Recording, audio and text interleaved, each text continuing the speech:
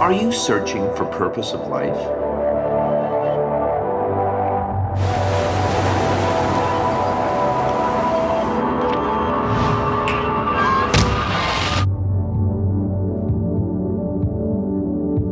Discover your true identity. Stay tuned to Shalom World.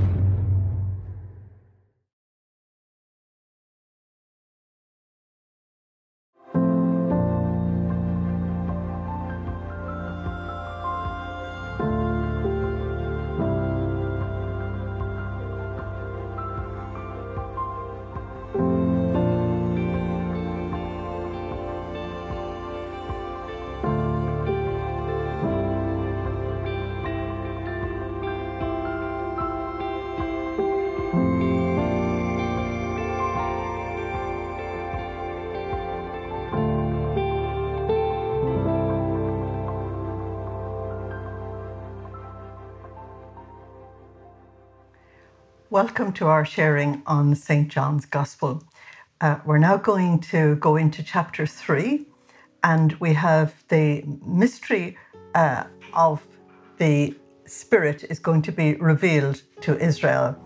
And John tells us that there was one of the Pharisees called Nicodemus, and he was a leading Jew. That means one of the Sanhedrin. He was a Judean. Who came to Jesus by night, and he said, "Rabbi, we know." That means the Sanhedrin knew who Jesus was. "We know that you are a teacher that comes from God." That makes all their opposition totally vile. "We know that you are a teacher who comes from God, for no one could perform the signs that you do unless God were with him."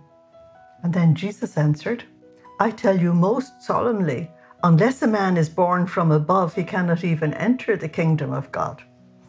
So let's begin this new discussion with John's Gospel. So Jesus is going to try and get across the fact that the people of Israel have to be born again.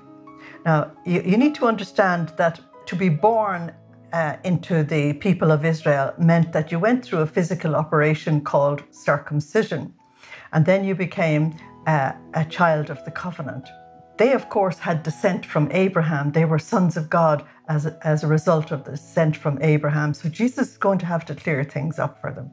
And he's going to tell them that descent from Abraham is not actually going to be the issue in the kingdom of God, because he wants to bring in all nations into the kingdom of God. And he's going to bypass the physical operation of circumcision, and he wants everybody to be born of God. So no matter what nation you come from or what generation you live in, the new birth will be the same for everybody. Everybody will be born of God, born of water and the Spirit.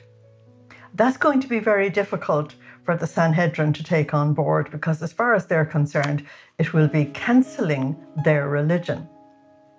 So Jesus is approached by a member of the Sanhedrin, and very often we give a very negative comment about Nicodemus, because he only appears at the beginning of the text in John, and then he appears after Jesus' death. People don't realize that Jesus actually had some friends in the Sanhedrin. But in order for the whole business of Israel to continue, and until Jesus could bring the new kingdom into reality, they had to keep their jobs and they had to continue their everyday lives. But they couldn't speak up in the Sanhedrin. And when the Sanhedrin became very negative towards Jesus, which they did right from the beginning, men like Nicodemus and Joseph of Arimathea, two that everybody knows about, they had to keep very quiet. But because they kept quiet, they were able to alert Jesus and his disciples about what was actually going on. So it's not all negative. But John wants to show it to you from a level of below, because Jesus wants to raise everything to a high level. He wants to raise it to the level of above. And so when John emphasizes that he came to Jesus by night, Now, the ordinary meaning for that is that Nicodemus couldn't come during the day because of the antipathy of the Sanhedrin. But for John, coming by night means he's coming from a very low level, and he's coming from the agency of darkness that will oppose Jesus. So he wants to emphasize that part of it. But I've already given you a text from Isaiah chapter 9, verse 1, that the people that walked in darkness have seen a great light. Now, darkness in this gospel means unbelief. It means being at a very worldly level. It means not understanding Jesus. And it might even mean something worse, that you're living a sinful life and therefore open to the influence of Satan in your life. So the people that walked in darkness have seen a great light. And those who live in the land of deep shadow, a light has shone. So Nicodemus represents the whole leadership of the Sanhedrin. And his problems are identified with all the problems of the Sanhedrin. We're going to find when we go into chapter 4 that the Samaritan woman's problems are identified with the problems of her people as well. And this is a device that John uses to get across to us that there are very different ways in which we have to approach different people. It depends on where they come from and what their circumstances are.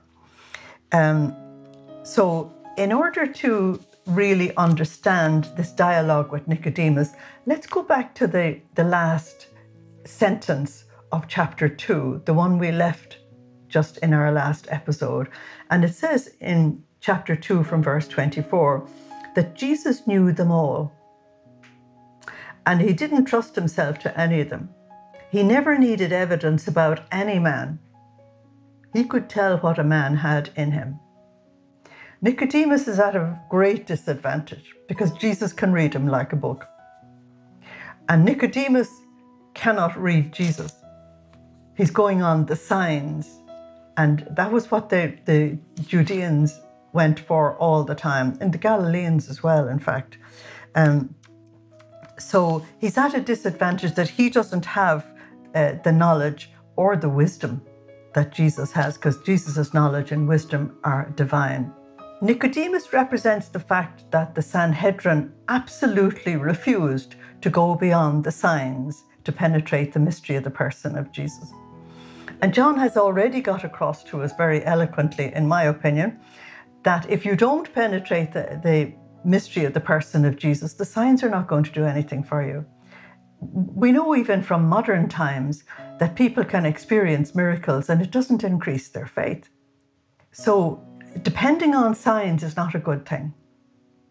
And at the end of the gospel, Jesus is going to say to Thomas, look, blessed are those who have not seen and have believed. In other words, they have believed in Jesus himself, not just in the works. Nicodemus comes to Jesus full of religion, and we're going to see the great need to shift from religion to spirituality. And so Nicodemus represents a real problem that's in the church today as well, that people can have an awful lot of religion and forget that the essence of religion is to have a personal relationship with God. And to have a personal relationship with God expressed in prayer and in everyday life as well. He has all the laws and the regulations, and he has the knowledge, and he has the books, and he has the education. He has the job, he has the clothes, he has the meetings, he has the privileges. He appears to have everything, and in actual fact, he has nothing. Jesus calls him in verse 9 a teacher of the law. That means that this man is a skilled person. He knows the Bible.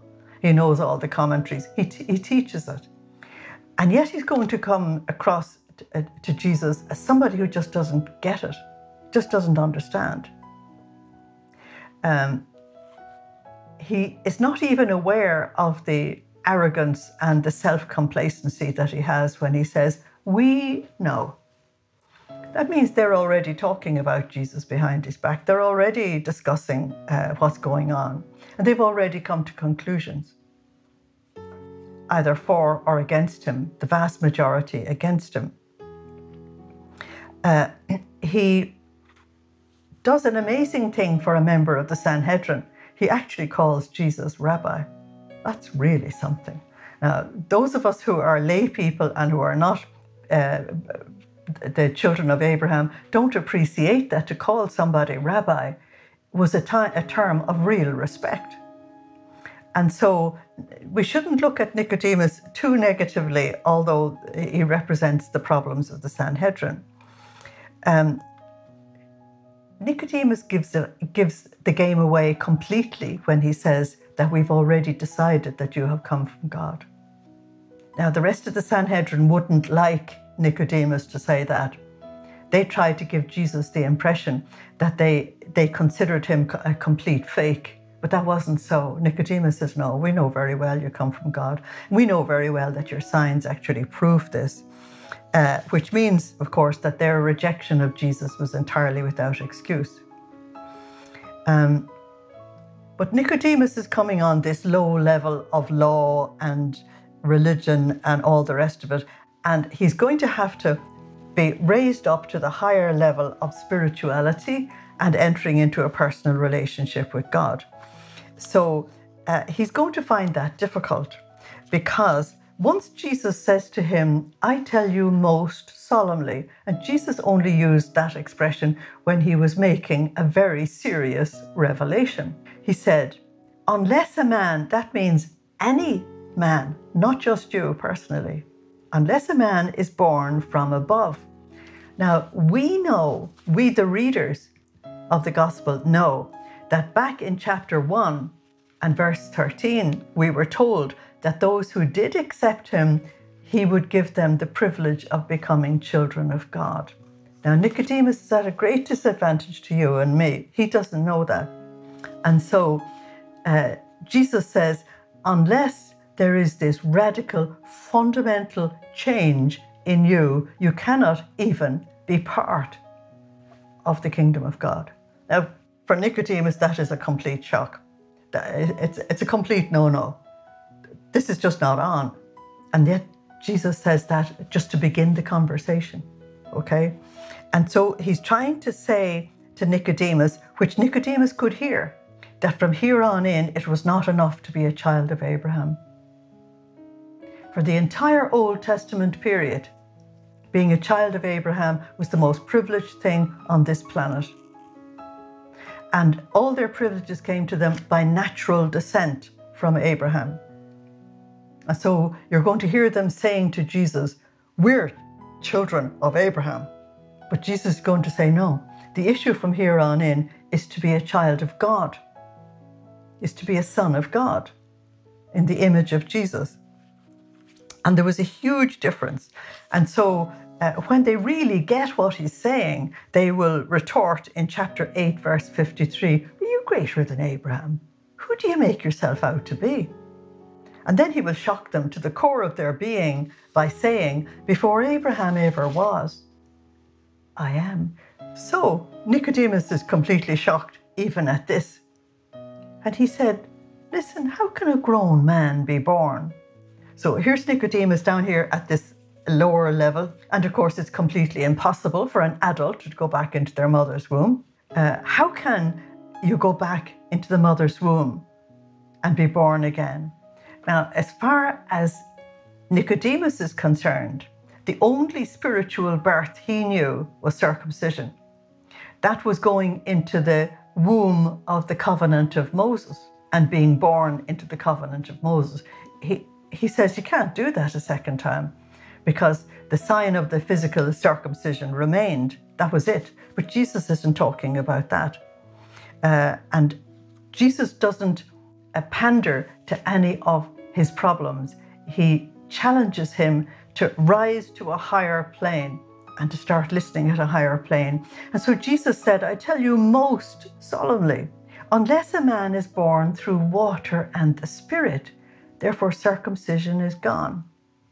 And yet when you come to the Acts of the Apostles, the leaders of the church will struggle when they move out to deal with the Gentiles with is circumcision really gone? Is water and the Spirit absolutely enough? And St. Paul will be wonderful in defending that. Unless a man is born through water and the Spirit, he cannot enter the kingdom of God. So Nicodemus is a scholar. He can hear what Jesus is saying. So he's hearing that whatever Jesus is doing, you cannot even participate at all unless you have this new birth. He hears that clearly. And he also hears that it hasn't anything to do with circumcision. He also hears it has nothing to do with being a descendant from Abraham. And Jesus underlines what he's saying by saying to him, listen, what is born of flesh is flesh. Whatever is down here at this lower level, that is not spiritual. It doesn't belong to the spirit level. What is born of the Spirit is spirit. So here's the difference between flesh and spirit. Now we got this the opposite way in chapter 1, when the Logos became sarx, this infinite distance between the Word and flesh. And now we're being told that the flesh cannot take you into the spirit world. Only the Spirit of God can take you there. And you've got to have this new birth, a birth that will not come from the will of man or the urge of the flesh, that each one of us will be born of God in baptism. And he said, don't be surprised at this, that you must be born from above. The wind blows wherever it pleases. Now, the wind is Ruach Adonai, that is the Spirit of God.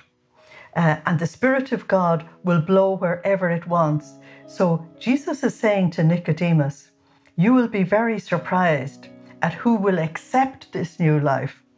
And you will also be very surprised at who won't accept it as well. Okay, we learned in chapter 1, verse 12, that all who did accept him, he gave them power to become children of God, not born of human stock or urge of the flesh or will of man, but born of God. Okay, so Jesus is saying that you need a new father to beget you in the Spirit. And that new Father is the Father in heaven, the Father of our Lord Jesus Christ. And therefore we can say, Avinu, our Father, our Father. And Jesus alone can give us this gift. The Sanhedrin are never going to accept this. They're never going to accept that Jesus can do something that is completely above their authority and beyond their understanding. So they're not going to accept it.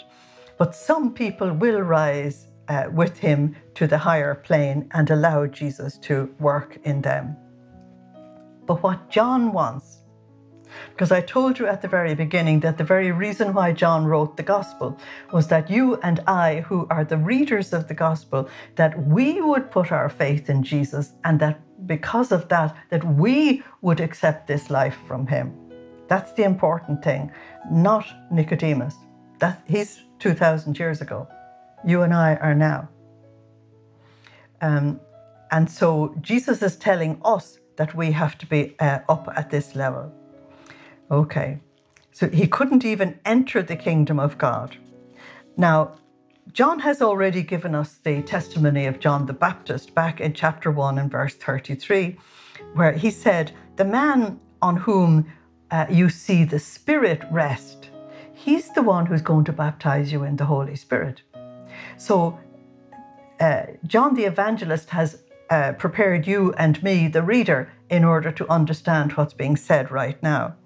And this is God's action, and it brings about a relationship between us and God, a relationship of Father and Son, so that we all become beloved sons. Jesus is the beloved Son with capital letters, and we're the beloved sons with the lowercase letters, but we're in his image.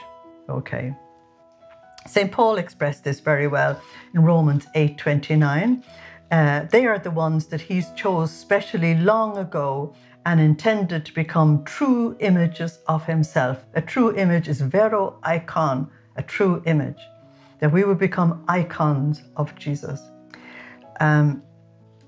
So Nicodemus has another problem, and that is that when you go back into the Old Testament, and you'll notice that all the time I'm going back because to understand the Gospels, you have to go back into the foundation, which is in the Old Testament.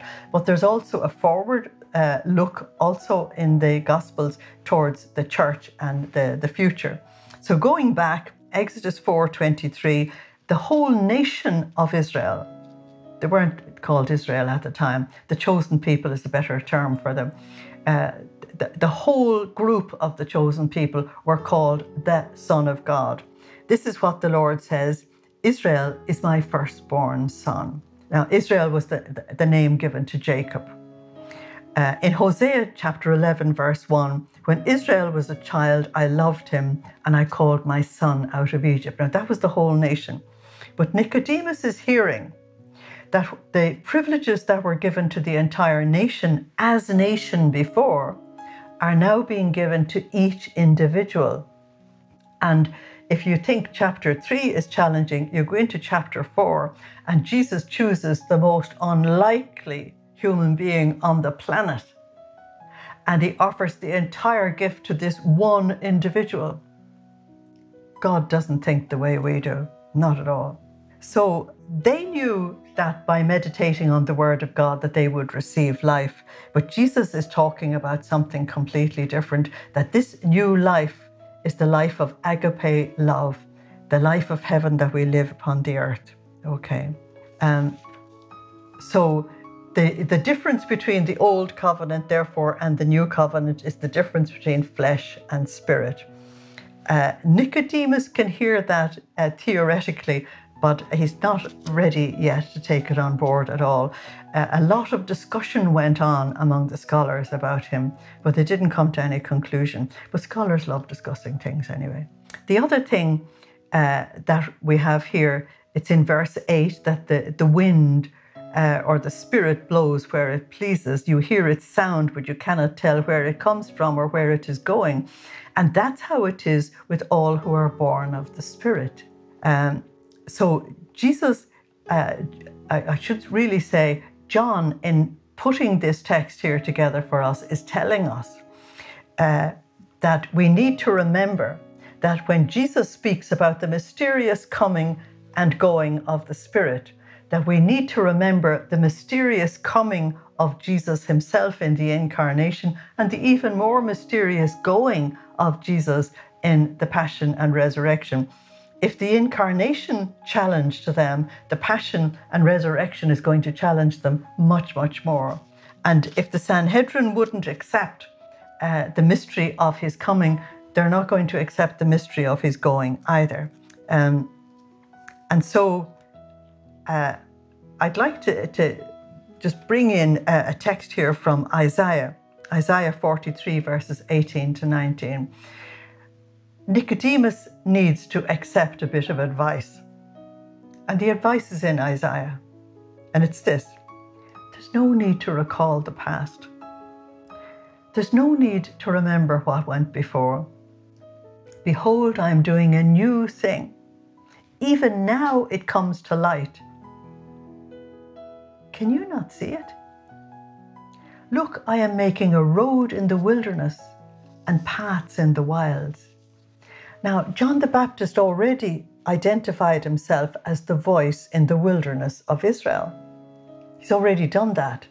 And here is the reminder from Isaiah that if God is coming in an absolutely unprecedented divine visitation, the like of which the world has never known or could never guess, then we have to leave the past and let God do his new thing. God is a creator, so he doesn't patch. He creates something completely new. And all Nicodemus hears is that whatever Jesus is talking about, it's completely new. It's not anything like what we had before. And he just said to Jesus in a kind of a lame way, how is that possible? Where would you start?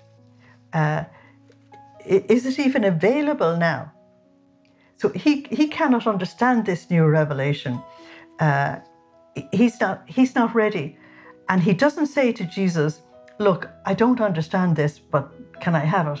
You're going to find when you come to chapter 4 that the Samaritan woman, who won't understand the living water that Jesus is talking about, will say, give me some of that water. When we go into chapter 6, the crowds of people in Galilee won't understand where the living bread is coming from, but they will say, give us some of that bread. And because they actually ask for it, Jesus can work the miracle for them. He can't do anything for Nicodemus when Nicodemus doesn't ask. The extraordinary thing is that God has given us a very, very dangerous gift. And it's the gift called free will. We can close somebody out when we want to. We can take somebody in when we want to. We can say yes to a revelation that's given to us. We can say no to a revelation that's given to us. But we have to take the responsibility of our yes or our no. And the sadness is that here, you don't know whether Nicodemus is saying yes or no. He's sitting on the fence, okay? And so Nicodemus had come to Jesus with the heavy ecclesiastical, we know. And so Jesus gives him an answer which is on the level that he actually understands. And he says, Nicodemus, we also know. And we speak about what we know and what we have seen from above. I'll give you that revelation in our next episode. Thank you for listening. Shalom agus banach de live. Goodbye. God bless you.